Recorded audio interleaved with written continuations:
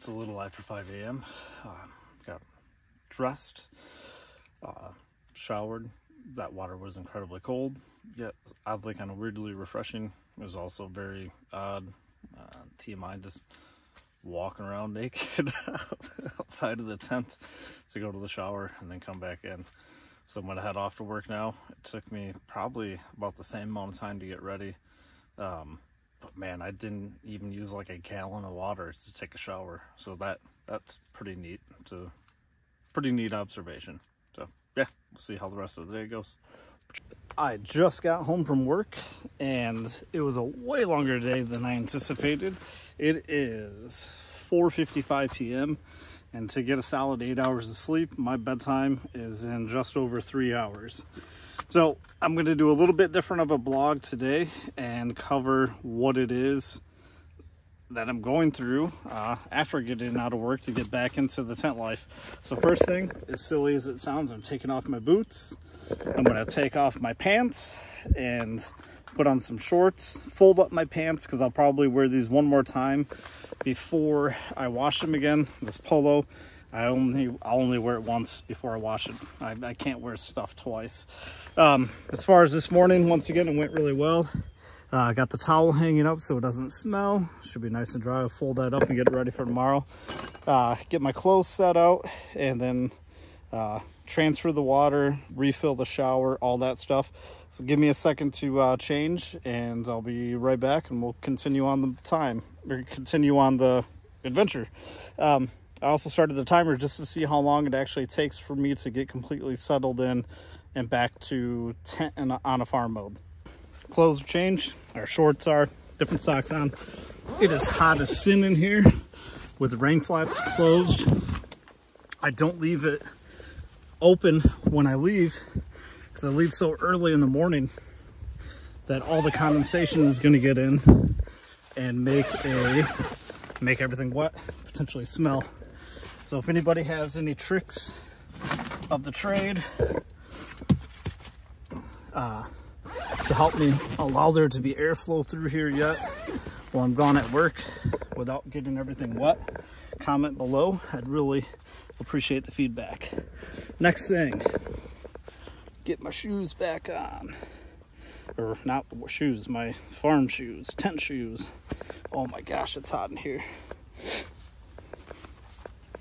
And let's get outside. We gotta transfer the fresh water that's been filtered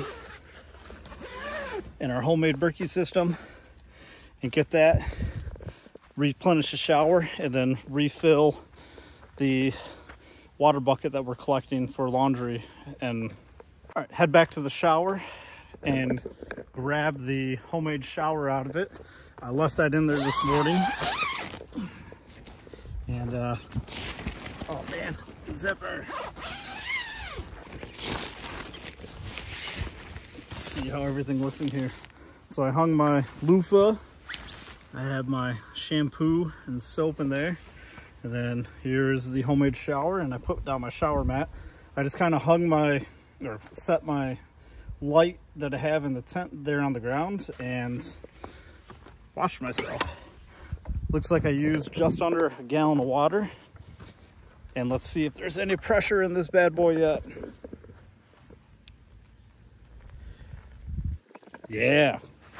So I found the jet setting worked the best. Actually had a little pressure and I felt like I was actually rinsing myself off. So I'm gonna get this filled. All right, I had an unannounced special guest as I was finishing up that last little clip. My mom and dad stopped out. They don't have Amazon Prime, so I ordered something for them and it will be here tomorrow. And not having Prime, it was gonna be here or to their house on Sunday, and they leave for a week on Friday. But back to the chores. I'm at 21 minutes now since I got home. I need to fill this back up, replenish the filtered water, put this back in the shower the shower tent that seemed to work pretty well. And then finish getting my stuff set up for tomorrow morning. Try this from a different angle. Still have some water left over in our homemade Berkey. So replenish my drinking and clothes washing bucket. Gonna need 10 gallons built up by Sunday. I think I'll be able to do laundry on Sunday. And shower water coupled with that is going to be a stretch with how long it takes to filter the water in here. Man, it's a little over a gallon. I think what I'm going to do is cap this off and put some fresh water in the top, and then also put some fresh water in the bucket that I use to store it. It's been about a day, so let's go over to the well, see if it still has its prime.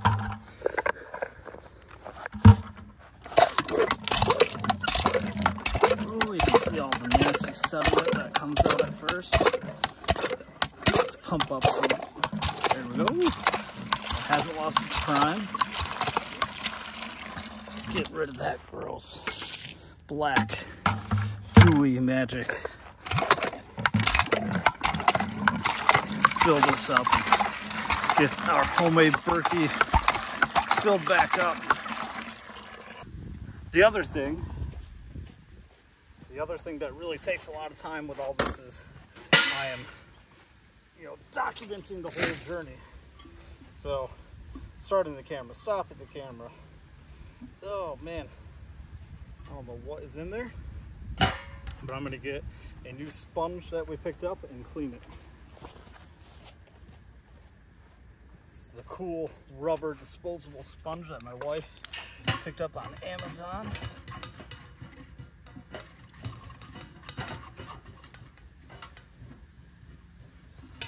Seems like it's getting rid of the sediment in there.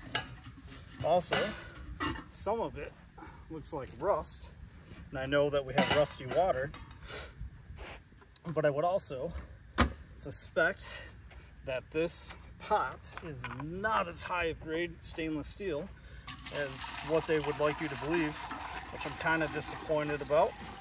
But at the same time, it was really inexpensive and it was from Walmart. So maybe a slight lesson learned there, or like I said, it's just because of the hard water we're using. Let's get this lid back on here. Check the reservoir. I think I'm gonna see if I can do this. See, it's kind of odd. There's no rust in the reservoir bucket, which makes me wonder if it is just due to how hard the water is that we're filtering. This filter should be getting rid of all that rust. But for the most part, our sponge took care of it. So there is our water chore done for the day. What do we got next? I didn't put it on camera, but when I opened the shower, I forgot that I had left a pair of boxers in there because for whatever reason, I wore my boxers out to go take a shower.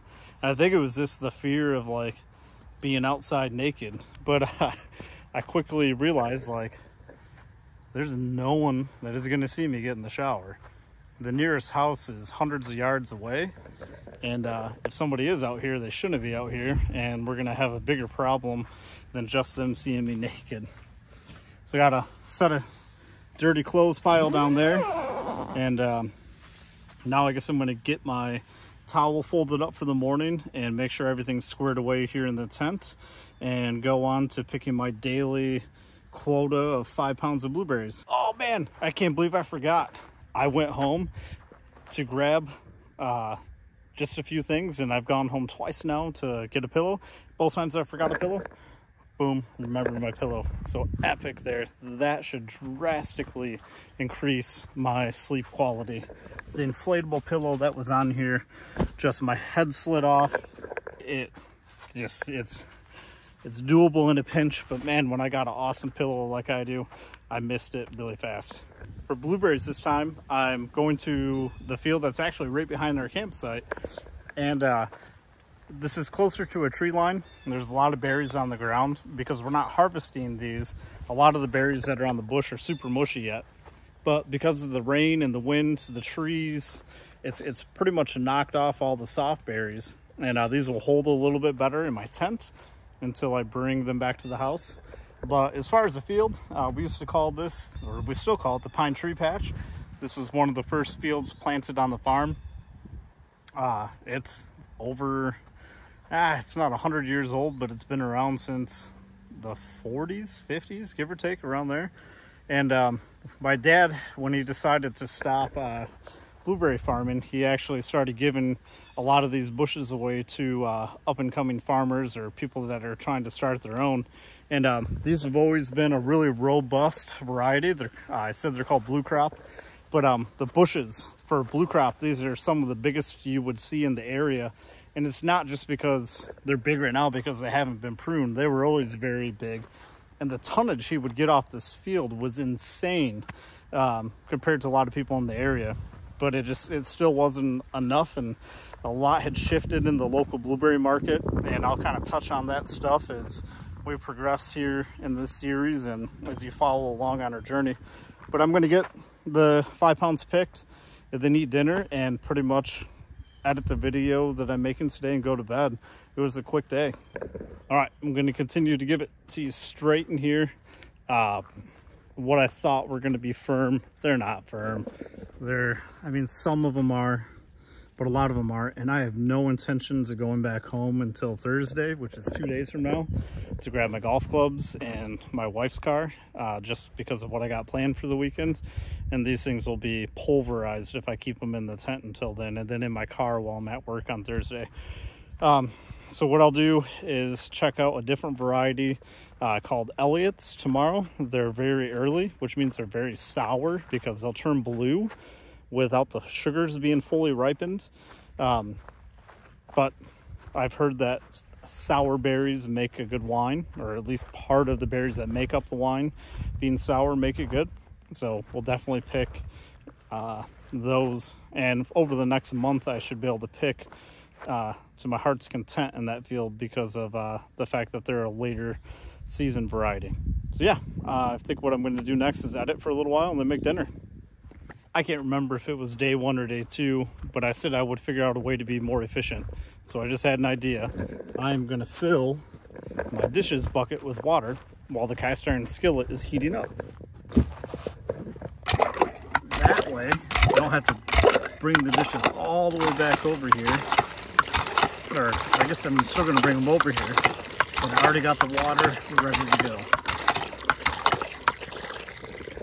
I don't know why I didn't think of that earlier. I'm actually going to put the soap in it now.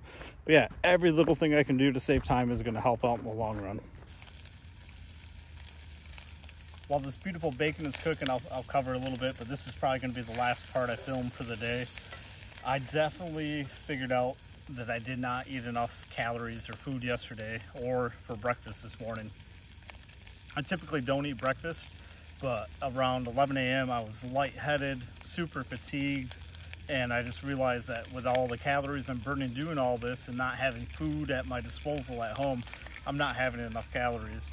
So I'm going to make probably 1.5x the dinner that I did yesterday. Same meal though, bacon, asparagus, potatoes, and top sirloin. And then tomorrow get back to having a protein shake for breakfast, and then also hydrate more. I have a gallon of water off screen that I've been drinking since I got home, and hopefully that will help. As far as total time to get ready after I got home and get all the chores done besides picking, it was about 35 minutes.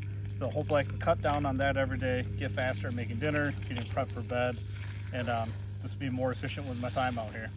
Tomorrow, what I have planned, ooh, look at that beautiful bacon. I'm going to cook it for a second longer. As far as what I have planned tomorrow, probably should be out of work a little earlier than today and home. And I'm going to prune a row or two of trees out of the blueberries, cook dinner, and just continue to get used to being out here. So tomorrow's video might be a little shorter. Cool. Look forward to sharing it with you. See you guys tomorrow.